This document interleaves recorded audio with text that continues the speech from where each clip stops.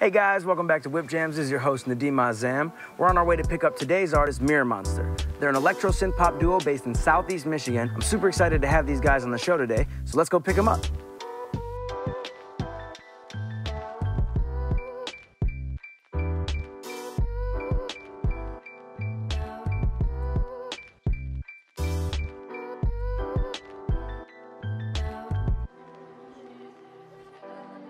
The problem with electronic music that I have is the options are endless. Yeah. It's that rabbit hole. I don't like having so many choices. Right. Don't like choices.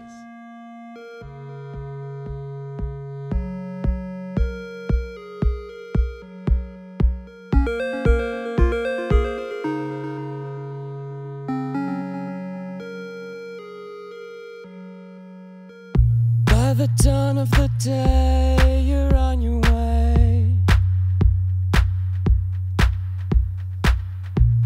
all stuck in steel, you throw the wheel. By the sound of the waves, you found your pain. You got so much to reveal, the rushes.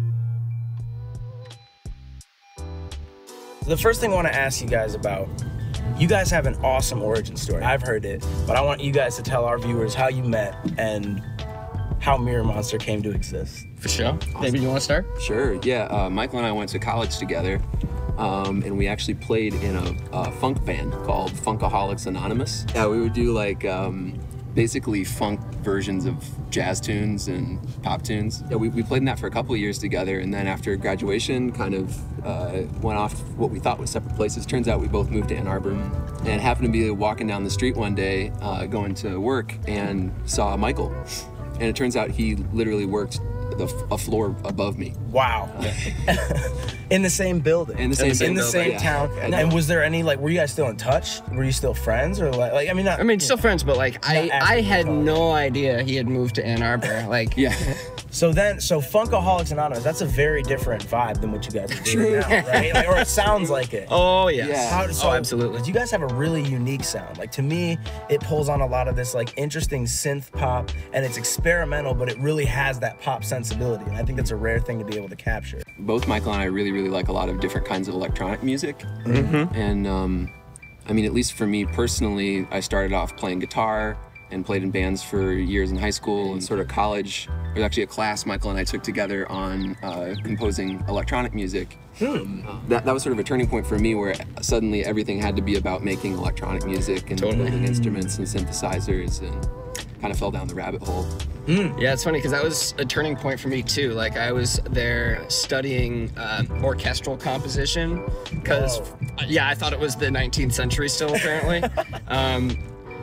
But then taking that class, I realized that there's like a lot of crossover between the way that electronic music is produced and kind of written, and how an orchestra can be written for, right? Like, all the different layers, the different palettes of color and sound that you can create with different combinations of instruments and the layers that you build. Yeah, I've always had that thought too, because when I was younger, I feel like, especially before electronic music became like the thing, there was a lot more judgment towards it, of like, oh, it's not making real music, they're pressing buttons on a computer. Right, totally. The problem with electronic music that I have is the options are endless. It's that rabbit hole. I don't like having so many choices. Right. I don't like choices.